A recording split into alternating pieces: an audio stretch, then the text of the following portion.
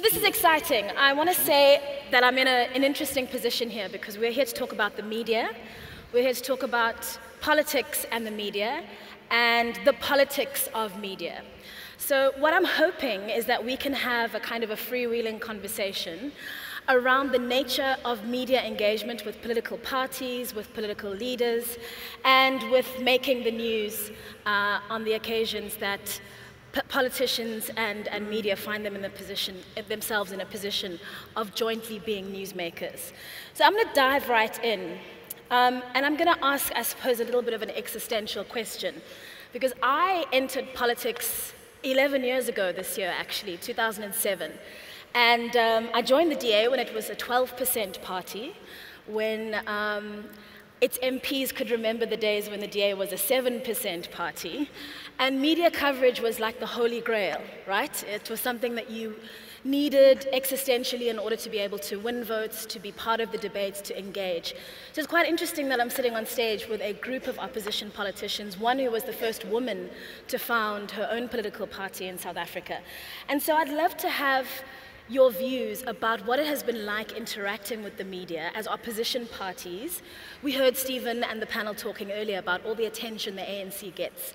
How does it feel in the opposition to have this really interesting relationship with the press, where you've got to punch above your weight, where you've got to work together but also be suspicious of each other, where the relationship is intimate but distant?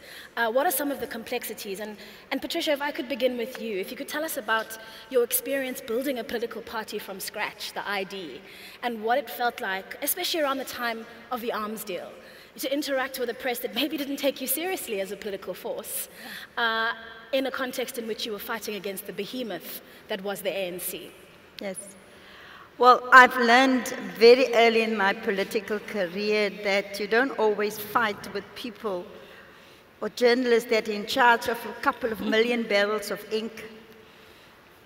But I can also say the value that the media has added to my life is they saved my life when I was the whistleblower in the arms deal, because I was able to share that information with them.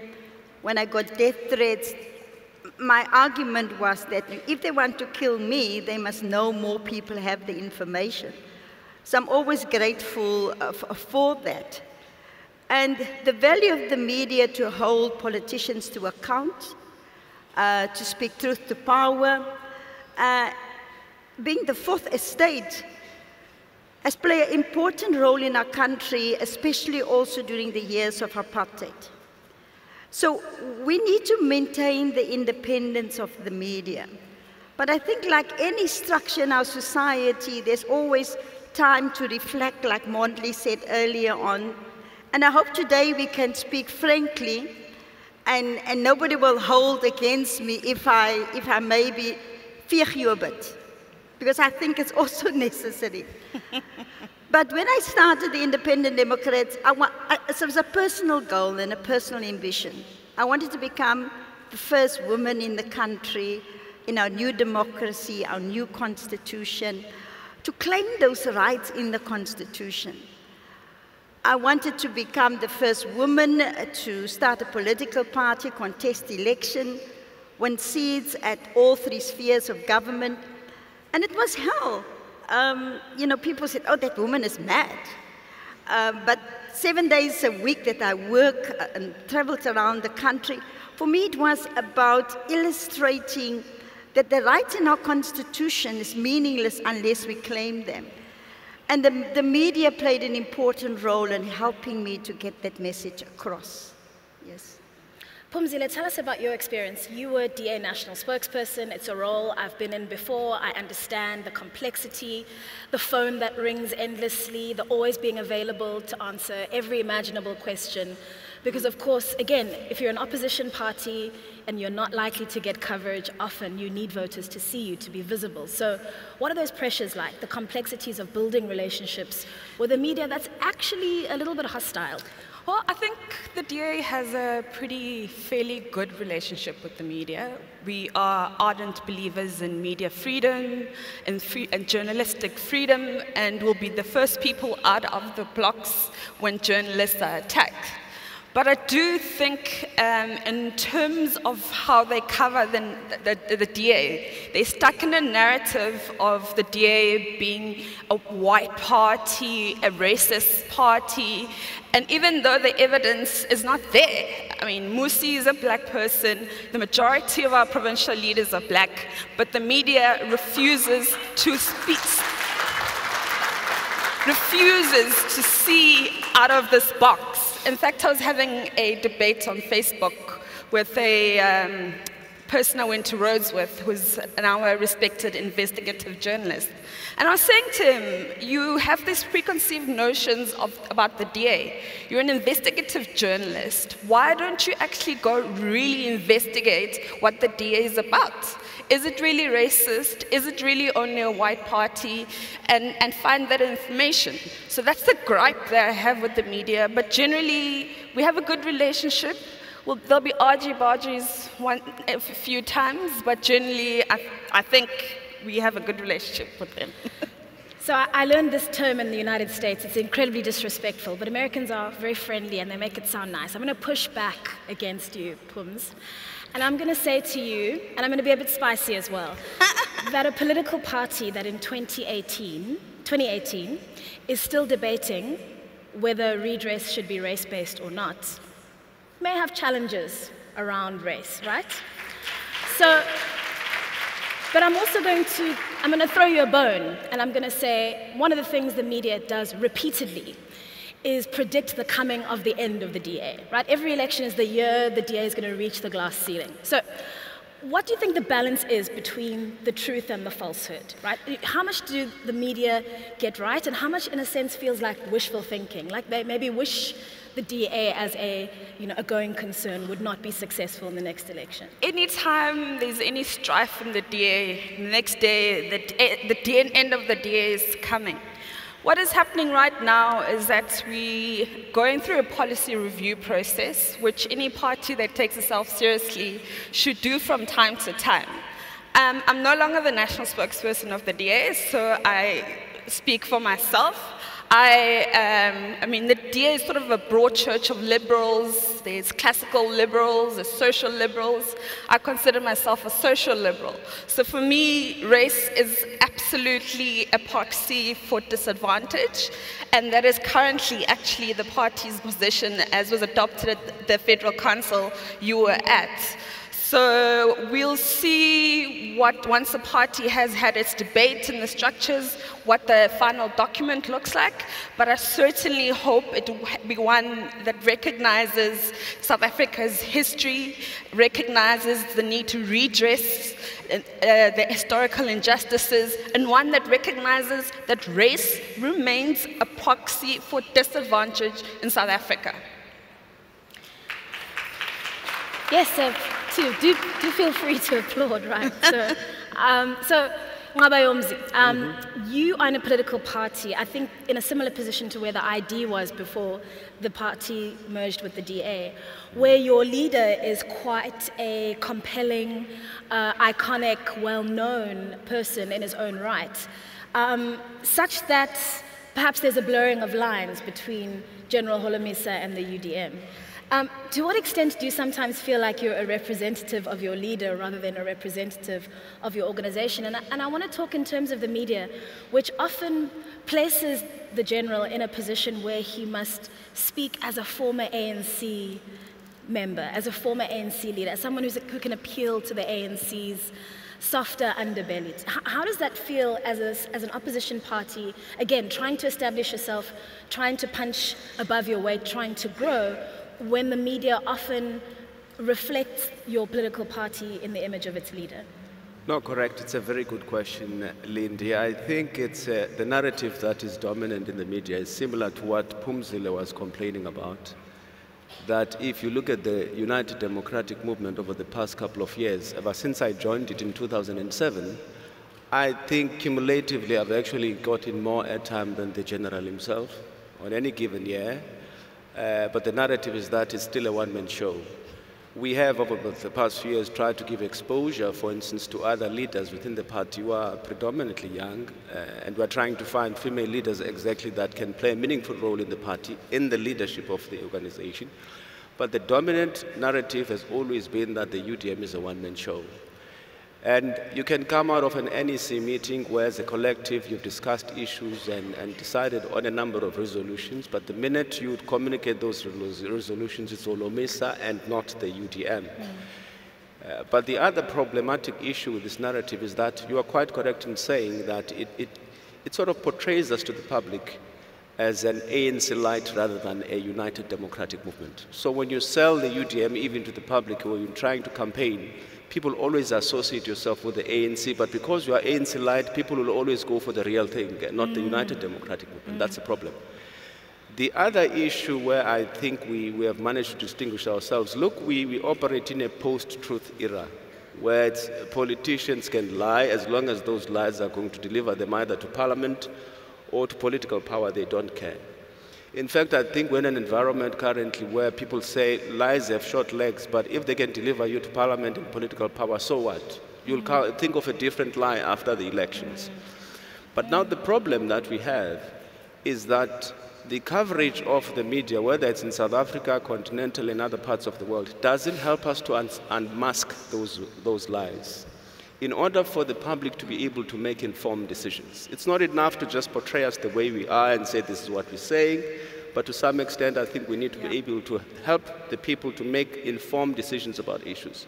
But where we are trying to play, look, if you try to tell the truth, if you try to provide leadership that is based on principles of integrity, all the right kind of principles, the universal principles, you are not going to make headline news. Because, look, it doesn't sell.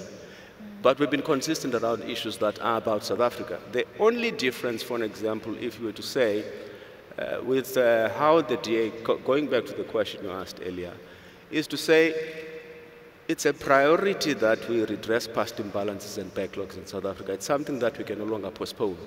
That is why the fact that, in fact, I should say that we postpone this discussion and how we should be able to take it forward and come up with concrete proposals or programs that we can implement is the reason why now we're having these race discussions where the issues around race have become a common issue, including some of the challenges that are threatening social cohesion. But we're saying that so long as you say, if you're saying you are creating an open opportunity society, I agree. But the first thing that you must consider is that implicit in that open opportunity society vision is the assumption that the level of readiness among our people to take advantages that such a society would provide is the same. And if you consider the past, it's definitely not the same. So interventions are needed to be able to give people a hand up, to be able to give people the enough support to be able to do whatever they need in society. So I'm trying to say that if you were to look at all these proposals, ideological positions of parties, that working together would be able to meet at the center and draw from the strengths of the different political parties in the interest of building a better South Africa for all. If I can just add something. I'll be a bit spicy here. I think the reason why maybe the UDM is sort of linked to the ANC is because you don't have policies that have a clear blue water between you and the ANC. And that's a process we're engaged in finding unique solutions that are uniquely DA. But the media constantly analyzes us through an ANC prism. So they don't understand how the DA works. They don't understand when you say we are going to try and find a different policy. So they're stuck in this ANC narrative and they analyze everything from the ANC. So if it doesn't sort of fit into the ANC narrative, then it's wrong. Quite correct. Can I? I mean, you raise an important point, Phumzile. At what stage do you earn your stripes as a political party such that you get to be judged on the basis of your own record? Now, Patricia, you and I remember the 2011 election where we did this quite radical thing. We ran a campaign based on the DA's record in government. And it a little bit put the ANC on the back foot because they were suddenly in a position where they had to respond to our claim that the official opposition ran the best local governments in the country, and that kind of change. So how much of that is about political party strategy, and how much of that is down to, just a media that lacks imagination? That's my first question. I also want to tack onto that, doesn't being in government, Patricia, give you more heft, more credibility. In other words, I'm trying to say, what is it like on the other side, right? When your phone rings, do you feel a little bit more like you get to set the narrative, or do you feel like a little bit like the media is still wagging the dog, where you're constantly trying to respond to headlines as and when they get cooked up in the press? I think we need to look at the space where the media operates. And somewhere in the press code it says that the media must report truthfully, accurate, and fair.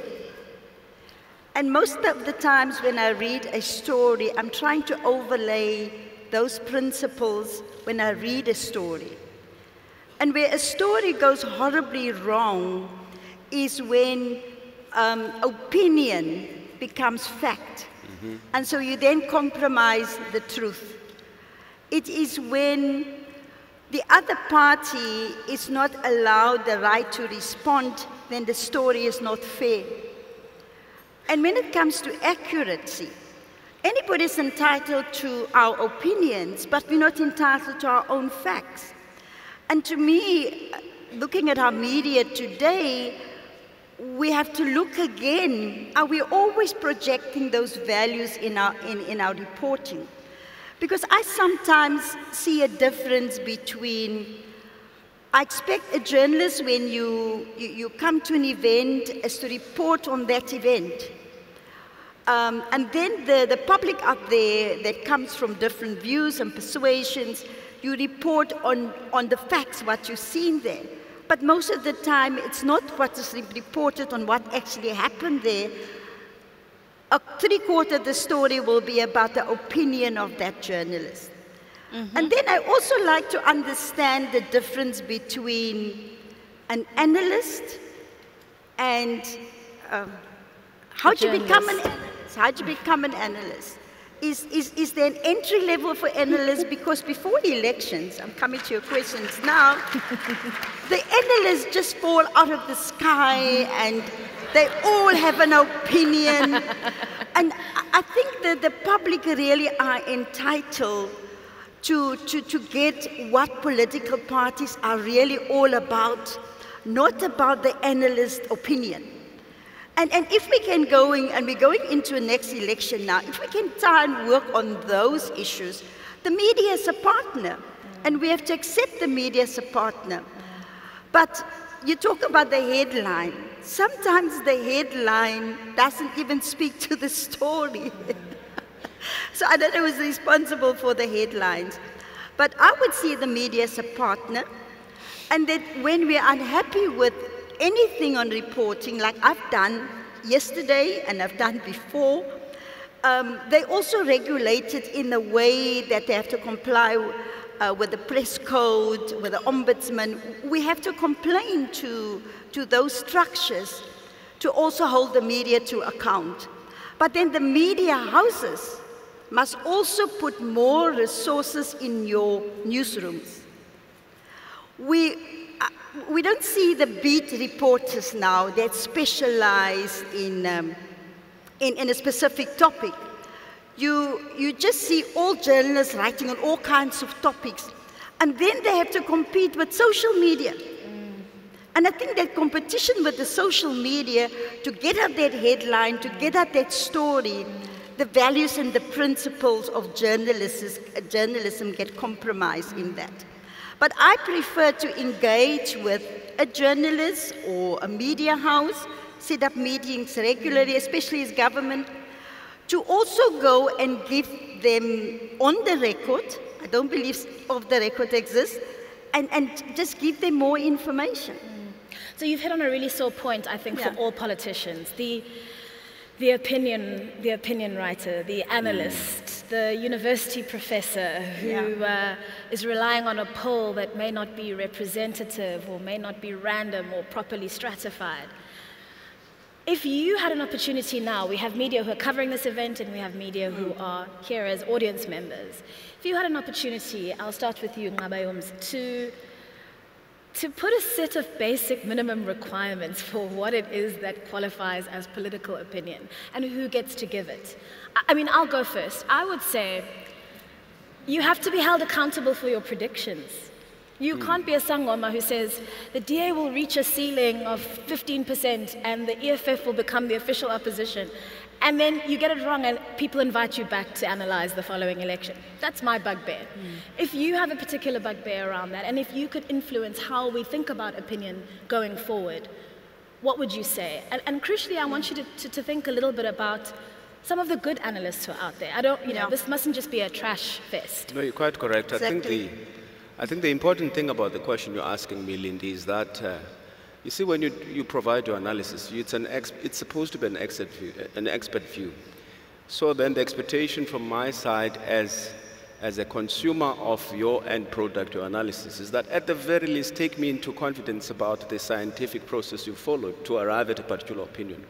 Because then it means I could also follow the same thing, apply the same criteria. There's nothing wrong if I arrive at a different conclusion, but at least I'll judge you on the basis of a standard. But what tends to happen at times is that because some or other analyst is angry because the ANC did not fulfill its promise on some or other issue, or we've had a disagreement on the issues in the past, then all you are going to do is to get a lot of trashing in the media around some of the programs that you're doing. I remember when we had our elective Congress in 2015, I don't know whether it was a deliberate strategy by the SABC to deploy someone who had absolutely nothing positive to say about the UDM in its own Congress, right? We had to put up with those things. And most of it was not based on any scientific evidence. Even if you were to look backward to say, evaluate the performance, look at some of the factors that made it difficult for us to reach a particular target in terms of our performance, none of that was considered. It was because he had an issue, for example, with President Bantu Olomisa as an individual. I think, but going back to the question you asked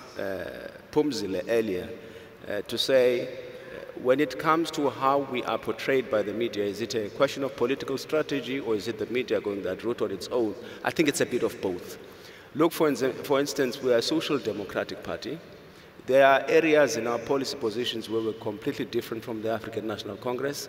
Yes, one has to take into account the fact that we are friends of the left, obviously, but so which means in many issues we are likely to agree on, right? We are not as different from the ANC as other parties are. But the issue is that I don't think we've been able to communicate the messages around issues that distinguish us and differentiate us from the African National Congress enough. So it means that we also need to do some soul searching, especially when you plan for elections. And I think, I'm going to use a race term here, but I think it's a problem, especially for many parties who are friends of the left, who are predominantly black political parties, so to speak, who are also led by black politicians, is that we tend to sound like the ANC. We tend to fail to distinguish ourselves from the African National Congress.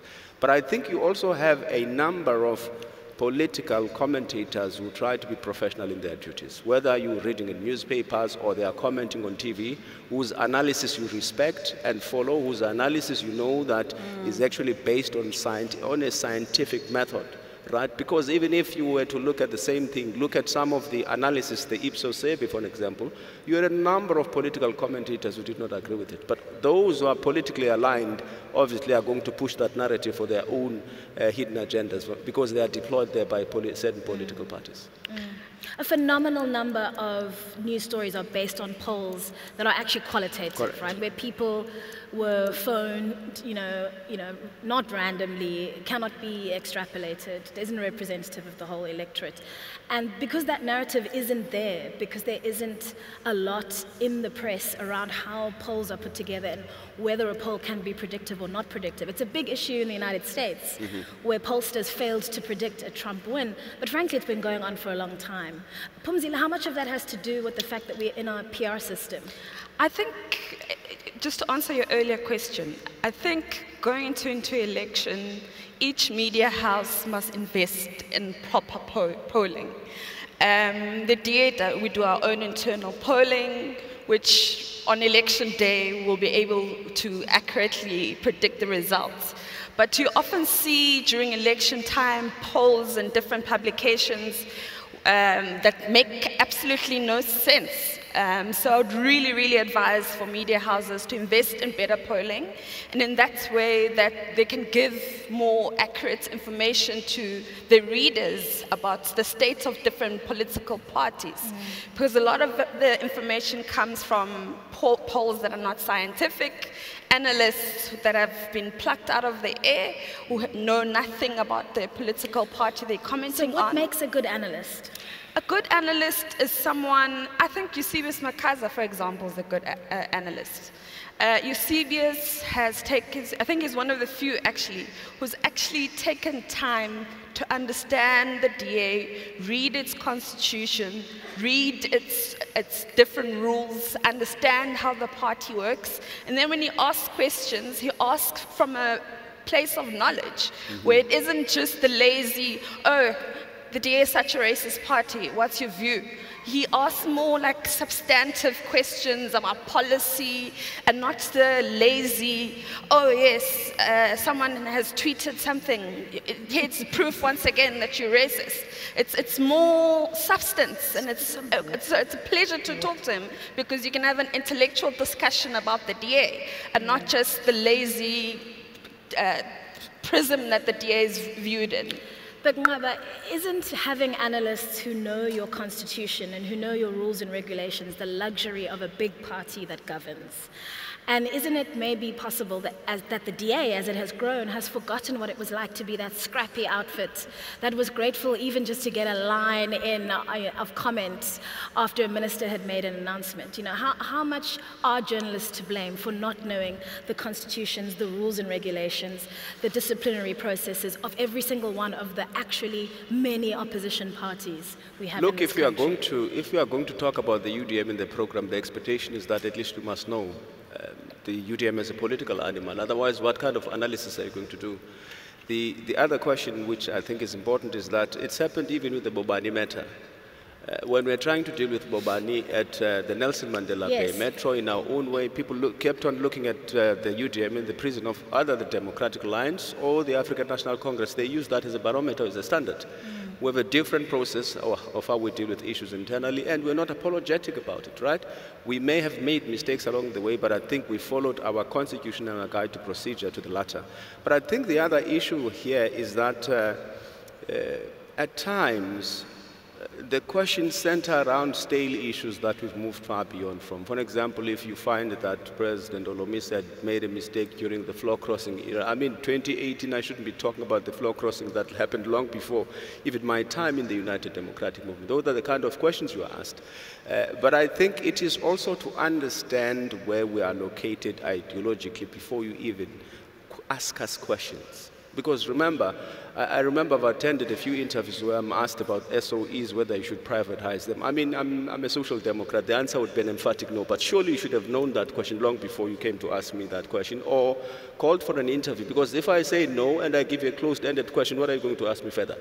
Because it means you haven't done your preparation, or you don't understand the character of the political organization that you're dealing with at the time.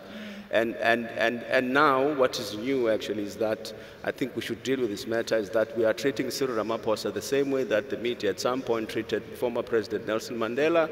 Right, he walks on water. If you say anything that criticizes him, chances are that part that criticizes Cyril Ramaphosa is going to be cut out of the soundbite. Right? And it happens a lot, especially with the national broadcaster. Some of the people, instead of asking you a question objectively about a political issue that you are trying to address as a party, guess what they do? They try to guide your responses, try to channel you towards a particular direction to say, maybe easy not. That's not his duty. The issue is that the UDM has taken a particular position on a matter, and that's what we want to communicate. You can interrogate us on the basis of how we arrived at that. We are fine, but don't try to change my opinion into what you want it to be. I'm gonna pivot a little bit, and I'm gonna use your mention of the public broadcaster as my entry point. Yes. Phumzile, Honourable Mayor, and myself, we've all served on the Communications Committee, and we have experienced the growth trajectory or the decline, and then slow recovery, and then further decline of the public broadcaster, a critically important institution. Especially when it comes to electoral coverage. You know, we have smaller political parties in particular get, according to electoral law, you know, coverage that is free, advertising that is free through the public broadcaster in an effort to make, you know, political party coverage more equitable.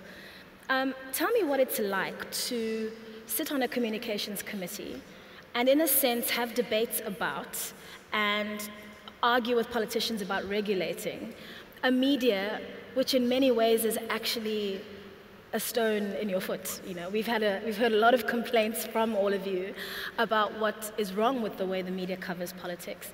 But here in the SABC as an institution, that actually politicians have a huge role in helping to look after, nurture, elect, you know, choose leadership for, and try and turn into exactly the kind of broadcaster that South Africans deserve. Tell us about what that journey has been like. Being part of overseeing an institution that, in a sense, comes back at election time to cover you either rightly or wrongly. I think the journey for me is, I think I was moved to the Communications Portfolio Committee in October 2017. That was the height of cloudy season, went in and out of court, trying to get him fired. And I pushed for the SABC inquiry to be held because it was quite clear that there was deep set rot at the SABC. And going through the SABC inquiry itself was very, very harrowing. It was harrowing to see young black professionals who were treated like rubbish because they wouldn't toe Hlaudi's line, who were fired, and people from apartheid brought in back to take their jobs. So it was a really, really painful experience, and it's why I am so passionate about my oversight over the SABC. I'm on their backs, and apparently they call me that Van Damme when they talk about me. But it's something that I'm really, really passionate about. I think I have a little bit of hope with the current board.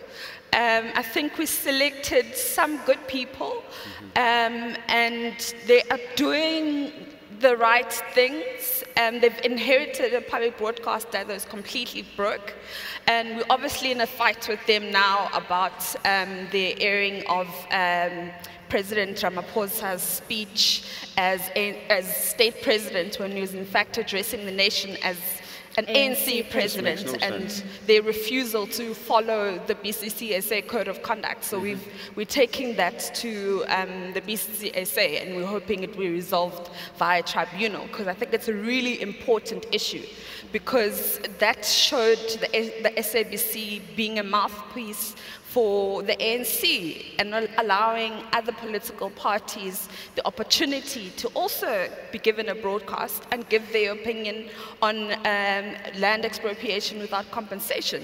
The right thing to do would have been, say, ANC and all other parties represented in Parliament, here's a slot, speak, sort it out quickly. They chose to dig in their heel and fight, and we have to fight back. Patricia, do you agree with Kate Skinner when she says all is not as bad under the SABC today as it was in the SABC under apartheid? I agree with her that things have improved because SABC is not only just about television, it's also about radio. I saw Stephen Grootes here earlier on this afternoon, and the first thing I do in the morning is to switch on my radio. And there has also been a great attempt to recognize all the different languages in our country. But as a public institution, it needs to be held accountable by our public representatives. And, you know, I think the public representatives must play a much bigger role in the policy, the content policy, the whole editorial and all of that. And the policy looks good on paper, but it's not implemented that way. The policy seems to be saying it's a public broadcaster, but it gets used as a private broadcaster by the ruling party. And the opposition parties must never stop. You must continue to raise those issues and challenge them. Because at the end, we all owe a stake in the public broadcaster. We pay our licenses, it's run by our taxes and all of that. But I do think that there is an improvement from during the days of apartheid. Look, some good programs, for instance, I remember the editors on a Sunday morning, when they dropped the editors. It was a very good program. And I see it's come back now, but only for like half an hour between 6:30 in the morning and 7 on a Sunday. So we need to fight to get those kind of voices and program back onto the public broadcaster and own it ourselves and not allow the ruling party to exploit it. Patricia, do you think, I heard one of the panelists say earlier that the government pays for the SABC. Government doesn't pay for the SABC. It's funded by advertising. 3%. And it's funded by TV licenses. The smallest funder, actually, of the SABC is the state. Yes. It's not even overseen by government, right? It's a creature of parliament, a creature of the constitution. So do you think people understand what a public broadcaster in a post-apartheid democratic state like ours should look like? Or do you think there actually needs to be a fundamental conversation around the nature of having a public broadcaster in the mold of, say, PBS in the United States or the BBC in the UK? I mean, these are other English language markets. How do people perceive the role of an institution like the SABC? And is Parliament helping or hindering that image by constantly having to intervene, constantly fighting with ministers? Is it just, exacerbating the perception of the SABC as a government institution? I do think we need more competition in the market. A big percentage of South Africans make use of the SABC only, and if we can bring in more competition, it will certainly be better. But the content, we can have as many programs that we have or want, but how do we also make sure that the content of those programs that's broadcast to millions of South Africans, that we have a say in that? Because the SABC, like any other institution in this country, cannot escape transformation. Now, I know transformation is a dirty word for many people. Transformation certainly doesn't mean replacing white faces with black faces. Transformation means that you need to the core of the business and transform the core of the business. And I don't think SABC has been fully transformed yet. Nqabayomzi, anything to add? No, Lindy, I think you asked an important question earlier, and I might have forgotten to close the circle on that important question, where you were saying we constantly have to punch above our weight in order to be noticed, especially for us as smaller parties. But look, what I don't understand about this issue is that it's South Africans themselves who chose to make us a multi-party democracy. That's what South Africans chose. They didn't say we want the DA, the ANC, and the EFF. They said we want all the other parties to also be part of the equation for our democracy. Up until South Africans decide to say they want 2 or 3 political parties, some level of attention, proportional obviously to their support, should be given to those parties and what they're doing, because that will be respecting the will and the wish of the people of South Africa. It's as simple as that. But I think I must add this and say, when I was preparing to participate in the SABC inquiry, the first thing I had to do obviously was to try and catch up, read committee documents, committee reports, read everything that I had to do with the SABC so I could be able to make a meaningful contribution in that process. And one of the things I picked up, Phumzile is quite right in saying she was a lone voice in that committee in terms of calling for an inquiry, in terms of trying to expose or to talk about some of the issues that made the ruling party uncomfortable as to what was happening in the SABC. Now, as is always the case, is that as soon as something is done properly, they claim the credit for it, even though it started elsewhere. But it shows again the value of opposition party politics in the country. It shows the value of opposition working together. Obviously, we're not saying partnering with the media, but allowing the media as well space to play its role as the fourth estate in deepening and strengthening democracy. Right. I want to talk about 2 more things before we open up for Q&A. The first is social media. I had a little gimmick, and Boyiseni Ndlozi has ruined it for me. He couldn't join us today. He's actually unwell. I mustn't be cruel to our friend. But I calculated that between us on this stage, if Boyiseni had been able to join us, we would have 1,150,000 followers on Twitter. Now, obviously, there's crossover. Some people are following all of us, some of us. And so, if I'm generous, I'd say 1 million Twitter followers. How does that change the calculus when you, again, as opposition party leaders, in a contested space where you're struggling for coverage and struggling for narratives that are a true reflection of who you are as institutions and also as individuals?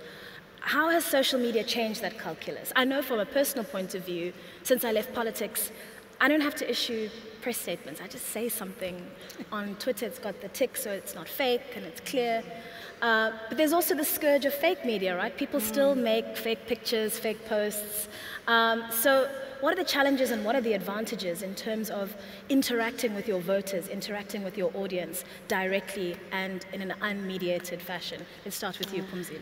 I think it's been great for me in the sense that I have one-on-one conversations with journalists. I follow a lot of journalists and they follow me.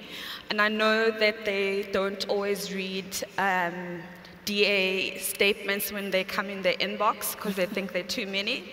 So I'll tweet my statement and I'll know that they'll see it. So it's been helpful in that sense. Yeah, and it's also great to interact with people. But also there's also the really nasty side where there's bots that come in and attack you. And I've set limits to Twitter because it can be quite a toxic space and make you feel very negative. So I try. It's not working, I'm going to try harder, to get off Twitter at 8 p.m. so I can focus on other things, because you end up sitting there all day, scrolling in bed at night, looking at Twitter, and the insults coming at you, puppets, house Negro, whatever. And it can build, even though we're tough, and we're taught to be tough in politics, you have to be tough in politics. After a while, it does start, hurting. So I'm also not shy to use the mute and block button. I have freedom of association, and I have freedom not to be called names all the time on social media. I mean, Patricia, recently you've taken to Twitter essentially to air your side of a story that has been a huge to and fro. How has that changed the game for you since the last time you found yourself in a similar position? Well, certainly what I like about social media is the speed, the way things get out almost immediately. And I think what I said earlier on, maybe that is, especially in breaking news, that's maybe sometimes where the media has to compete, and your newspaper only comes out the next morning and the story is broken already on social media. So I think there's a lot of value in social media. But on the other hand, like Phumzile is saying, people can be very nasty on social media. And I can take a lot also, but once people start swearing at you, it's my phone, I pay for my airtime, I block you. Yes. But also on the positive side, I received a lot of support during my recent fight with the DA on social media, and I'm grateful for that. But I do think that unlike when a journalist writes a story, there's certain principles that they have to adhere to. That's not on social media. It's just a free-for-all.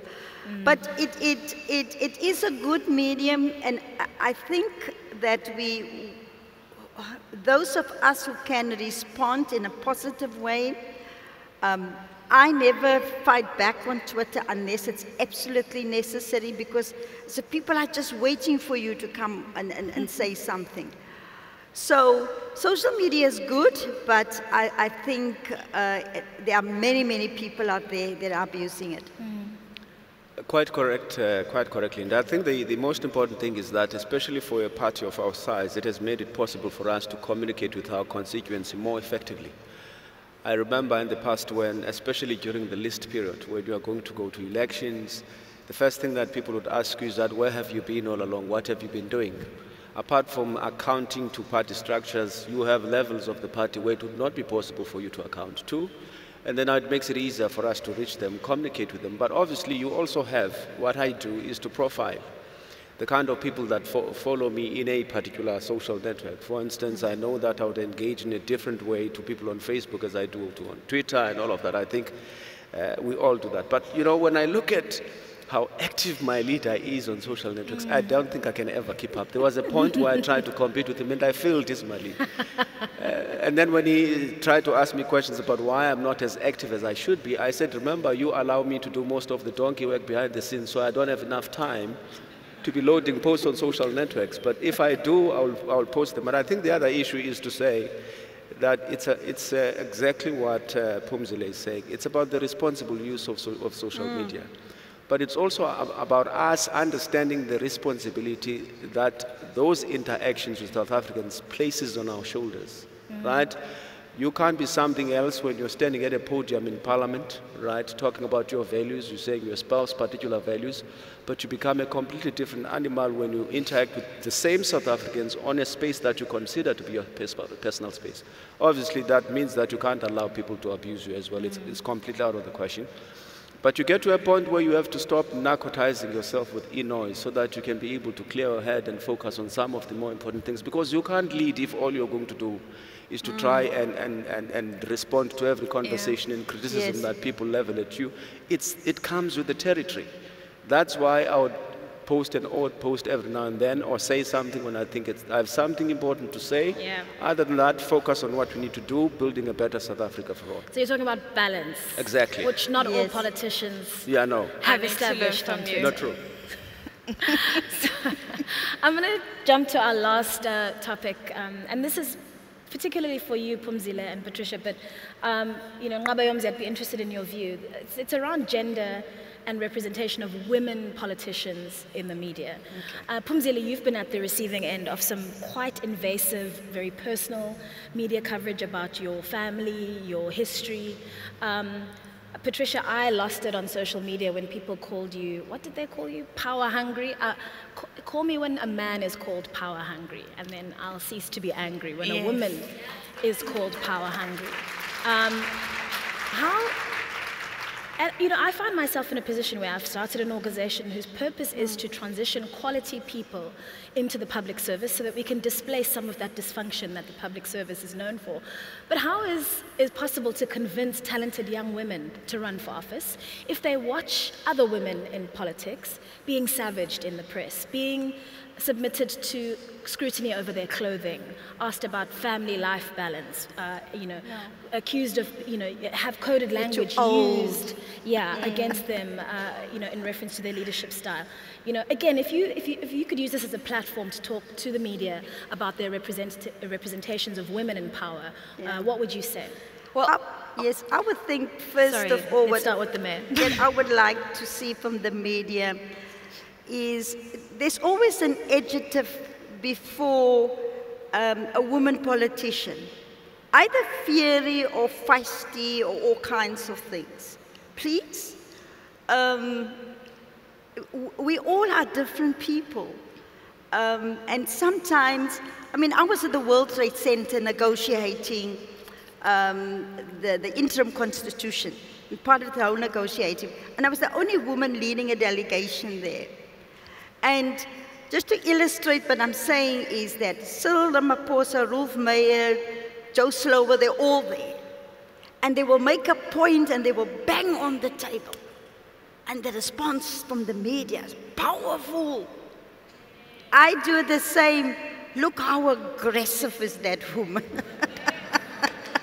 So really, please, we don't want just to be in the news when we are about controversy. That's when women are normally in the media around controversy. But we're also in a game. We're in a game of politics. And in a game of politics, you don't have rules for men, you don't have rules for women, they're just the rules. And we play by the rules. But in some way, we get boxed into rules for women when we can behave exactly the same.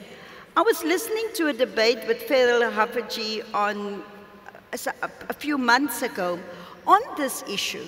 And I think she put it very well to say that there's almost different standards for women and different standards for men. And that's where the opinion comes in. Because it is your opinion about that person. And you should not be reporting on your opinion about that person, but reporting on what that person is saying or when the person is making news, report on that. And if we can get that right, we will begin to create the space where even young women can feel that they want to become a politician, that they want to be a leader in there. But politics is also not for sissies. So, you know, if they clap you, you must simply clap them back. And find that it's all about balance. Just a last point for me in government is that, you know, I find it very hard to get out the good news of what we are delivering or services to the people. Because we rely on the media to help us to get that good news story out there. And I would also like to see a balance between the bad stories that sell the papers and good news stories. And if we can get that balance right for me, I think we don't want the media to be the mouthpiece or the praise singers or the mbongi for politicians, but let us just have a balance between good news and bad news. Phumzile. So I, like the mayor, have been called all sorts of names: arrogant, aggressive, rude. But the one that stuck is feisty, and the media uses that word quite often. The feisty Phumzile van Damme. Well, I don't mind it, but... it's like you're a poodle that barks above its station. Yes. Yeah. And let me give an example. So I resigned earlier this year as national spokesperson. I did so for personal reasons. I was burnt out. I wanted to study. I wanted to start a family. I'm young. I've got 40 years of a political career if I want.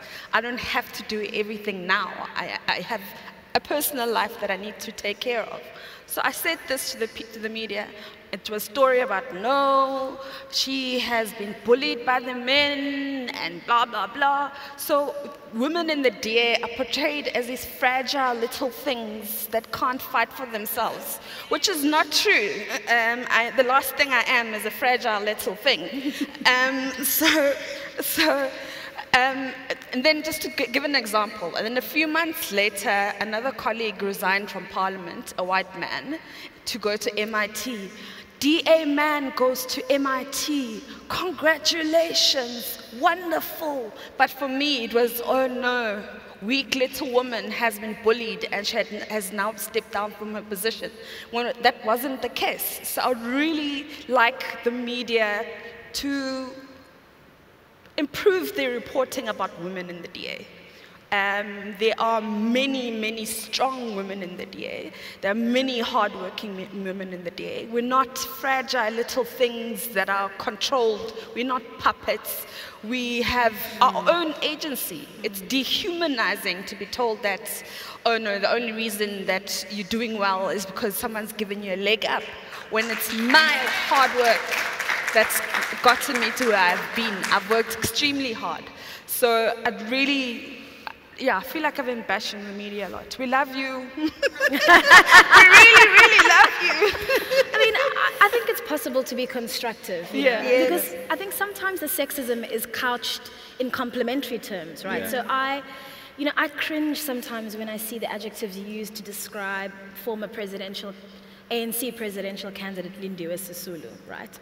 Or when I think back to my own career and the times my hair would actually make mainstream news, right? So it's quite dehumanizing, whether you're put on a pedestal or squashed under somebody's heel, right? Mm-hmm. That women's appearance and their desirability and their sexual availability are all actually measures of their leadership, in addition to what it is men have to, the levels that men have to reach in order to be respectable leaders. But increasingly, it isn't just women, right? So, Nqabayomzi, you and, I hesitate to call him the Honorable Bear, because it's actually dehumanizing, right? Right, it is. It seems cute because we're saying, no, but you're good looking. But actually, is it wrong to treat male political leaders in the same way, to objectify, to use the tools of sexism on, in a sense, the more powerful sex? Look, it's, as we are saying, it's very dehumanizing, but one has dealt with this matter and treated it with extreme humility. because I think in the main, most South Africans, when they follow such descriptions of people like myself, is that they do it with the best intentions. But obviously, there are some people who do it with opposite intentions. But I think what I've said in the past is that, look, it's slightly different in my case because I think because I'm a man, they usually mean it in a very complimentary way, right? And I'm supposed to respond in that manner.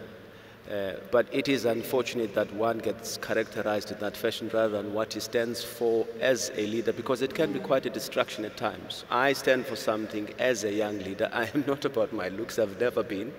There are a set of values and a set of a contribution that one wants to make in South Africa. I think to a large extent that's how I've handled it. But I said in the past to, I remember having an interaction with the general. I said to him, is it a failure on our part or on my part to communicate what we stand for as a party or what I stand for as a leader, that people have actually decided to focus on other things? Yeah.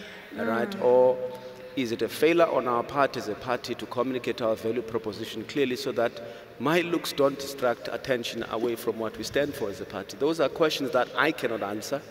Those are questions that we can answer as a collective. But I feel at some point, going back to the question you were saying, that the kind of coverage you get, it's almost like you are guilty before being proven innocent. The minute there's some kind of scandal about you or something wrong that people think you've done, you are always on the back foot because you're a public figure, because you're a politician and all of that nonsense, which is problematic. And it borders on the same kind of, even if you are a man, the same kind of characterization that dehumanizes you or seeks to do that, even if it doesn't succeed. I find it problematic at times. But look, if people mean it in a good way, and I said to General, because I'm a politician, and it ends up getting us votes in 2019, so be it. I'm kidding, obviously. But I think I want to underscore the point we made about, I think you mentioned something about fake news. And I want to stress this point that during this era of fake news, I saw one of the banners outside. It says, the truth is the best investment, right?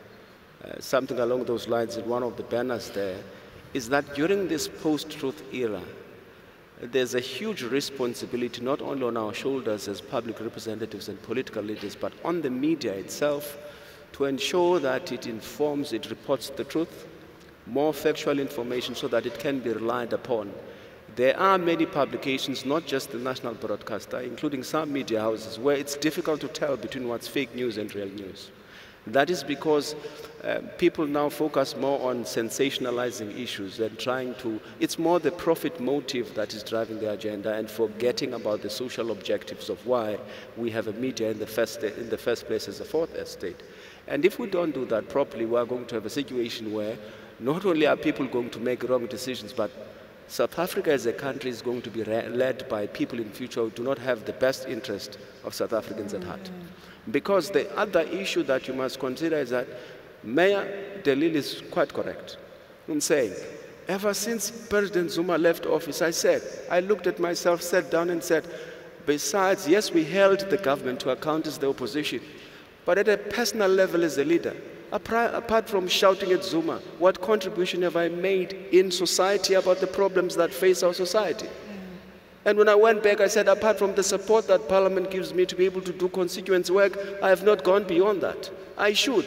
Most of the issues that we have in our manifestos, as you know, are low-hanging fruits that we can do ourselves as political parties. But we don't, because what we want to do at times is to turn around and blame other people and oppose. Yeah. I'm going to open the floor. I know we're over time, and I really am grateful to all of you for your patience, but I think it would be remiss of me not to give you a chance to ask some questions. So if the microphone people are still around, please raise your hand, and I wish you luck in being invited to ask a question. I'm going to ask my young lady friend here at the front to go first. And I see a hand there in the first row, gentleman in the white shirt. Aren't you from UCT? You asked a question in the last session? Yes, it was a very good question. You may ask a question. Go ahead. Good afternoon. My name is Nqabayomzi. I'm from Grootieski High School. So I have to stay. Yes, please. Okay, so my question is for ma'am. At the end of July, I went on a Adventures into Citizen camp, and we got the opportunity to go to the Civic Center to see how our town is run and all of that. And one of the statements that were made was that ma'am would continue to serve as mayor, and then recently ma'am resigned. So I would just like to know, did ma'am resign because of the motions of confidence against her? Thank you. Before you answer, I'm going to take a round just to give as many people a chance as possible. So if you could ask a question, is there anyone on this side? Okay, 3 and 4, and let's say 5 over here, and 6, the lady with the glasses. That's it. That's the round. Go for it. Thank you, Sis Lindy. I thought you weren't going to note me. I appreciate it very much. I was enjoying the conversation around the role of language and adjectives with regards to sex very much. And I think my question, I want to steer it into the direction of race, right? Because on stage we see black political leaders. So I want to understand how it makes you feel in terms of your race, your depictions in terms of media. And I want to zoom in on Zapiro particularly, because understanding historical connotations of representation of black people upon discovery in colonialism. Zapiro has very grotesque representations of black politicians. So big heads, big faces, big feet. How does that make you feel in relation to that? And also with relation to your white counterparts? Because we saw with the Steinhoff scandal, we didn't see a cartoon of Christo Wiese running away with a bag of money or anything like that, whereas whenever it's a black politician involved in something in that nature, you see very derogatory and sometimes racist depictions of them. So how does that make you feel, and what's your take on that? Okay, Thanks. The next people, please ask your question quickly. We're losing audience here. I'd like to direct next? my question to Mayor Patricia de Lille and another one to Phumzile. Madam Mayor, what is your analysis of how the media covered your spat with the DA? You're speaking about analysts being off. So if you had to analyze how the media covered you, what would you say about that? And then Phumzile, the coverage of the DA, what impact do you think Helen Zille has? Now that you're no longer the spokesperson, how does the fact that she's still very vocal, often in opposition to what the party's stance on issues like colonialism is, how does that impact the narrative in the media about the DA? Thank you very much. Is there anybody else who has a microphone? Yes. So you've described the media narrative as being inaccurate, but we've seen Helen Zille giving us one view of colonialism. We've seen Herman Mashaba basically endorsing Trump and his immigration policies. We've seen Musi Maimane talk about African liberalism. We've heard you speak about social liberalism. We've heard Gavin Davis speak about the DA as a classical liberal party. It's ideologically inconsistent that the media is getting it wrong in giving an analysis of the DA when the prominent leaders of the DA are displaying to the South African public a moral inconsistency in their ideology. So why are you trying to come here and make it seem as if we're misunderstanding a very public difference of opinion within the leadership of the DA and trying to make it seem as if it's a monolithic ideological body when there's clearly a big spat which you're just defining as a debate. But it's not a debate and it doesn't seem healthy at all. It looks like an ideological squabble. Can I before you answer, Phumzile, so thank you very much. I think we'll end the round there. A very robust question. Thank you very much. Phumzile, do you want to answer first? I want to go first. I want to answer both questions. I didn't say the DA was a monolith. I said the DA was a broad church of liberals. So the different kinds of liberals in the DA. And there is nothing that is healthier than a political party that is able to debate ideas. We are not robots. We're not robots. there isn't policy that's made up there and then trickled down and everyone must follow it. We're currently in a policy review process. There's certain people who hold a certain view and other people hold a different view. That's what politics is about. It's about a contestation of ideas. And that is what's happening in the DA. It's a contestation of ideas. It's unfortunate that it's spilled over into the public, because usually we have those debates in Federal Council and our caucus meetings, but yeah, it happened that it spilled out into the public. And about Helen, I'm not the DA spokesperson anymore, and I don't feel that I have to account for her tweets. She is a grown woman. She knows exactly what the effect of her tweets are on the DA. So I think you must ask her that question. I'm in no way defending what she said. In fact, Musi distanced the party away from both Herman and Helen's posts, so, and saying that those posts are not in line with the DA. But Helen, you must write her an email and ask her how she feels. I don't think I should account for her. So actually, Phumzile, these two questions have actually hit on something very interesting about political parties in this country, which is that we treat them almost like churches. Everybody must subscribe to the same covenant, the same hymn book. Everybody must sing from the same song sheet, and if they don't, and if debate breaks out into the open, it's an aberration. It's not healthy. And look, I'm not just defending you, because I'm implying that the DA acts in exactly the same way as the ANC, as the UDM, as the ID before it, right? So I'm not saying it's unique to any political party. I would argue it's a feature of all political parties in this country. So do you think, and this is a question for all of you, that there's going to be a time when, especially big governing parties, can be seen to debate one another in public? This happens in other countries, by the way. There are factions, there are black congressional caucuses, there are freedom caucuses, there are people inside political parties who publicly debate one another in political parties all over the world. But that's not the culture here.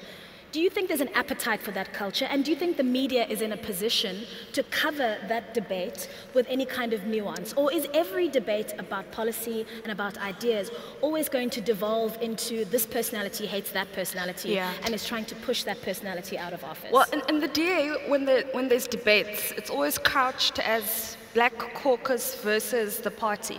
And often it's actually just classical liberals versus social liberals.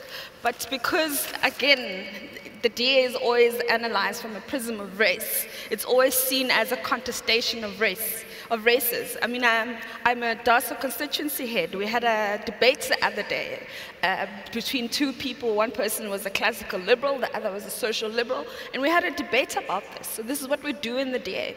I mean, does the media have appetite for those type of debates to happen in public? I think. And do political parties? And to political parties. I would argue at the moment that they don't, that they feel this overwhelming urge to just keep it together. Yes, right? yes. And if there's people disagreeing, oh no, it's just terrible, yes. They can't disagree. I mean, I can disagree with my colleague sitting next to me and we can walk out of a room and still be friends. Just because liberalism is that broad that people can have different views on different things, and it's totally okay. And it's good to debate it so that the policy ultimately at the end is representative of something that everyone can be comfortable with. Mayor, in addition to answering the questions that were posed to you. Yes, certainly. Let me start with the past year, and I have to go back quite far back. I certainly did not blame the media for writing some things that they were leaked to, fed by people, a certain narrative, leak the reports and say all of these allegations are true, and then of course the media published some of these allegations as fact.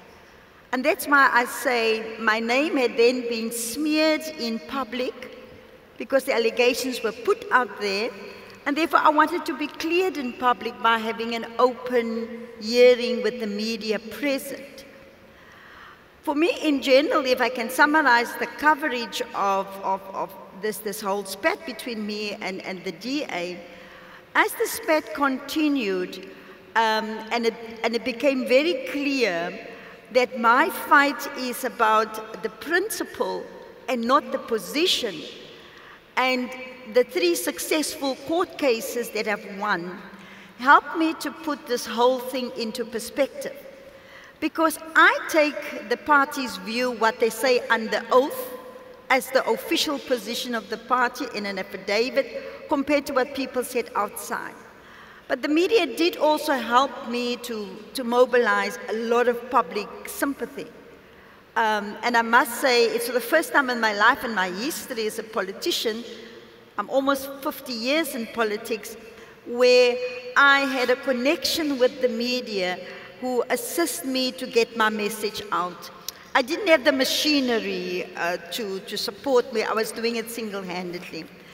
So I would say 70-30, I'm very happy with the way it was covered. Just on the other issue about why I resigned, I wrote an opinion piece in the City Press this past weekend to give exactly the reasons. But again, it was about principle, not position. I was offered a position as a member of parliament, a minister in the cabinet, and now I've walked away from the position as mayor because I wanted to show that my fight was about principle. And that is why I resigned, because as a leader, sometimes you have to rise above these differences and put the people of the city of Cape Town first. It became clear that I wasn't able to concentrate 100% on what I've been elected to do, because the mud keep coming on a daily basis, you know, just malicious. And it's almost like you're in an abusive relationship. And we are in Women's Month, and I've been saying all over the country to women, when you are in an abusive relationship, walk away. I've been in an abusive political relationship, and that's why I resigned. I still have a lot of energy left in me, and I want to serve my country in any capacity, and I will certainly redesign my future. Thank you. Lindiwe, I think the point for us, you're quite correct in saying that, look, we should be promoting democracy internally in our political parties. You know, quite interestingly, I'm considered, even though we're social democrats, we're not a homogeneous group of people within the United Democratic Movement. I'm considered to be one of the most liberal social democrats there. Come to us. In the party, even though I don't consider myself as such. But it's to say that we need to look, we're also in our process, we're trying to review our policies. But one of the things we said, I want to give an example about parties who don't really open up themselves to the public so that the public can actually be able to influence our policies. We tend to confine ourselves to just the party members, when in fact there's value in getting input in what you're trying to do, especially on the policy positions from people outside as well, who are not necessarily members of the party. Is to say that we are trying to review our policies. We haven't started with that process, but we've circulated our discussion documents internally. But the question I ask is, why haven't we made it possible for us to then debate those issues, add those differences of opinion around certain issues, especially when it comes to the pillars of the political parties going forward on key policy issues, but also allow the public to comment on such issues, so that then you inculcate this culture of democracy. We think that when you are in government one day, you are just going to become a Democrat, when all along in your life you have not made it possible for democracy to flourish in some of the political parties. It's especially a problem. Maybe it's not so much of a problem in parties that are larger in size, because you have a number of people in there and you can't use the top-down approach a lot. But in some of the smaller parties, you find that democracy as we know it is under threat, is at risk, for instance. You find that it has a tendency of being a top-down approach rather than party structures informing what should be the policy position of a party on particular issues. I think you're quite right in saying we should open it up. I think when it comes to President Zuma, especially on the motion of confidence, It was, as we are doing currently, as you would do in any situation where there are problems and you are trying to change the social order, is to say that you need to work together as a collective to knock it out of its equilibrium so that you can move towards the social order that you require. And I think we must not underestimate the importance of us working together. Even now that you have a leadership that seems to be doing the right things and trying to press the right buttons, that we need to continue to be vigilant, as Thomas Jefferson once put it. Because when there are signs of problems, we need to knock it back to the equilibrium point that we choose as a society, not that a particular political party decides for us. Right, ladies and gentlemen, Phumzile van Damme, Nqabayomzi, Kwankwa, Patricia de Lille. Thank you very much. Thank you.